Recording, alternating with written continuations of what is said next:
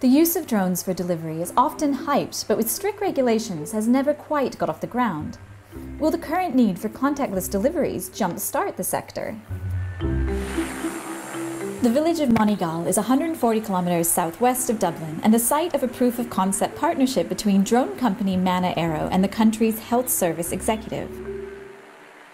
Mana Aero are already testing essential food deliveries from this service station.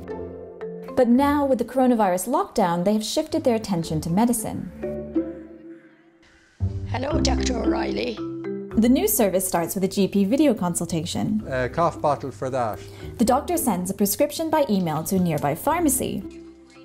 And they're going to deliver the drugs back to you by drone delivery. Okay, no problem. The medicine is attached to a drone and is transported to the patient's door. In this case, people who are currently self-isolating. I'm 70 years of age and we're told to stay in, so we've stayed in, we've never gone out anywhere.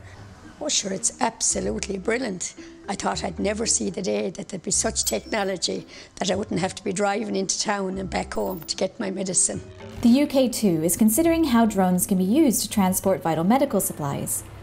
We'd like to be there in the next few weeks. We would like to start something in the UK in a similar setup to what we're doing here in Ireland. It's to support the local communities during these times. And we're in discussions. Our plant and our office, our R&D is in Wales, so we'd like to do something initially in Wales to show the UK public what it looks like. Wales has already been the site of remote drone delivery testing. Just before the lockdown, a drone successfully dropped a defibrillator over Snowdonia in Wales. It was a successful beyond line of sight test in collaboration with the Welsh Ambulance Service. And another first of its kind trial in the UK, bringing medical equipment by drone from Southampton General Hospital to St Mary's on the Isle of Wight, is currently underway. In a joint initiative with the European Space Agency, the UK government has pledged £2.6 million for drone or satellite projects that could help the NHS.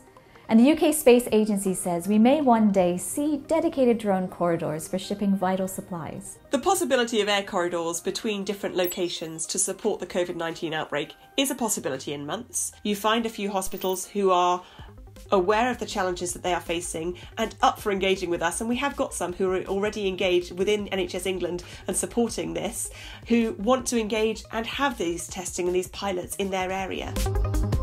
Diagnostics too could be done by drone.